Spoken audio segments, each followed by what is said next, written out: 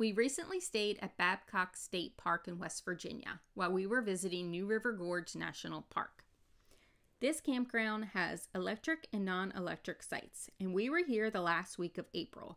I chose a electric site for us, which we normally don't do because I thought it was going to be a little chilly. Well, the first day we arrived, it was 92 degrees, so it was a little unnecessary. As you can see, it's a loop, and there are some sites in the center of the loop and in the outer part of the loop. If you're looking for a little more privacy, I recommend the outer loop.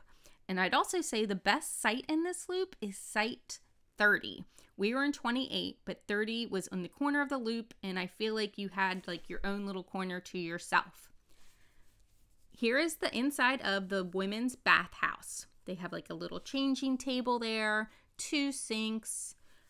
Now, they don't have paper towels, so you have to use the air dryer. They have plenty of bathroom stalls, and they had 3 shower stalls, 1 being handicapped.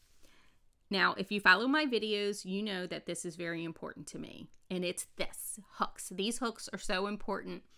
It seems ridiculous, but if you have all of your shower bags and you don't have any place to hang them or put them down, they even had a bench, you guys. This was incredible. So much storage so your stuff doesn't get wet. So thank you so much for doing this. And they were free showers. You don't need any tokens or coins to operate them. Now, you do need coins if you want to do laundry. They have 2 washers and 2 dryers, so don't forget those if you intend to do laundry. They had a really nice playground, and there were plenty of benches if you wanted to go over with your kids and have them play. And right next to that is the non-electric loop. Same situation over here. If you want a little more privacy, you might want to get a site on the outer loop, not the inner loop. And we tried actually to switch our site to this site 19 coming up because it's seriously the nicest site we've ever seen. It was massive. It like cut into the woods and you had like total privacy. So if you're going to camp here, go for this site. It was incredible.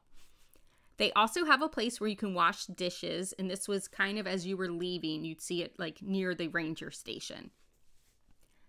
Now, it's not just for camping, you guys. They had so much stuff here, and we didn't realize it till the last day. There's like an old grist mill, and they actually allow you to like fly your drone around between certain times. You can even kayak there.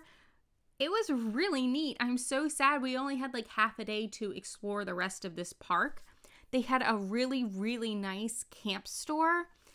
And at the bottom of the store, like there are steps inside you can go down, or you can go on the outside to the left and use the steps. They had like a Wi-Fi area. So if you're staying there, you can go in and get a password to hook up to the Wi-Fi, which was really nice.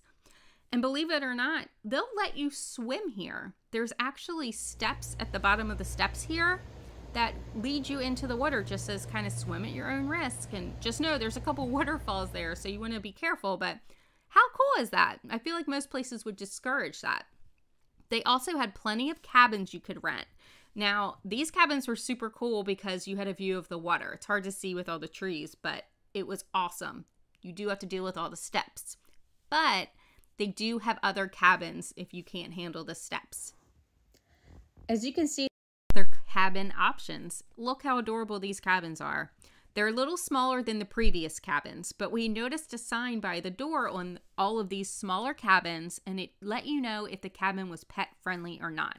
So if you're looking at bringing your pet to one of these, I would definitely check that out online before you book, because it looks like some are and some are not. But super adorable. I would definitely want to stay in one of these cabins. As you're driving by all of these cabins, you're going to notice there is a larger cabin, and that is available for rent. It is not pet friendly though. They actually had like a huge sign saying, do not bring animals in this house. So just so you're aware, no pets in the large cabin that you can rent. But there's a scenic overview. There are 2 stops. So you're going to go by the cabins. You're going to see a sign that says scenic overview. Follow it. The first stop, we stopped and had a snack, but keep going, get to the second stop. It's really cool.